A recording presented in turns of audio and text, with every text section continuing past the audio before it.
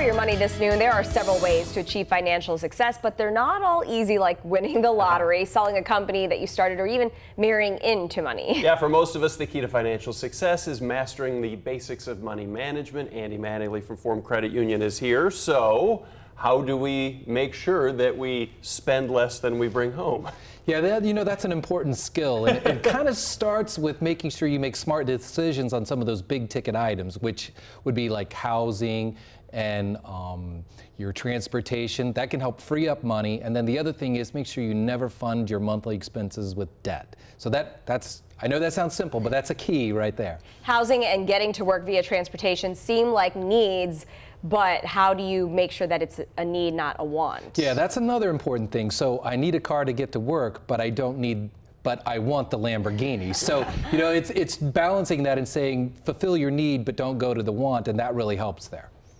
Retirement, we always talk about that. Why is that such an important skill to master early? Because the sooner you start, the more you're going to be able to accumulate, and then the less you have to spend per month to get to that retirement. So if you start in your 20s versus starting in your 40s, there's a big difference in how much you have to save each month. So that's a real important skill to get to where you want. This next one seems really obvious. It's about your debt and how you really shouldn't have a lot of it.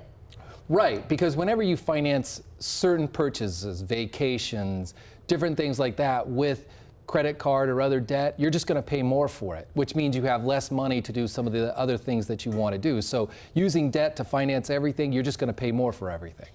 We've talked about the emergency fund, the rainy day fund. How do we plan for the unexpected? It's not exactly a fun thing to do. No, but that's not a want. No, it's not. But that is one of the basic financial skills that you really need to understand, is that you have to plan for the unexpected. We all have some type of emergency, and having that emergency fund and building it can keep you out of really dire financial straits. So you really need to build it $100 a month, whatever, so that when you need it, it's there.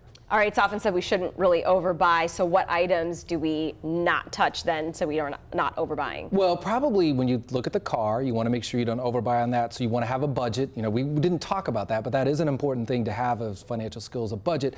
That'll tell you how much you should buy on your car and how much you should buy in a house. You don't want to have more house than you can really afford, because then it impacts all the rest of the things that you can do. Okay, so let's assume that we've mastered all of those. What do we end up with then? Well, the last skill is putting together your team. A lot of people will rely on family and friends for financial advice, and that's probably not the best. You need to eventually get an accountant and a financial advisor, maybe even an attorney, so you can put all of that together so they can really help you grow your money faster than just listening to, Uncle John or somebody like that. And if they want you on their team, where do they find you? You can find us at forumcu.com. All right, Andy, thank you so much. Thank you. Hey, if you have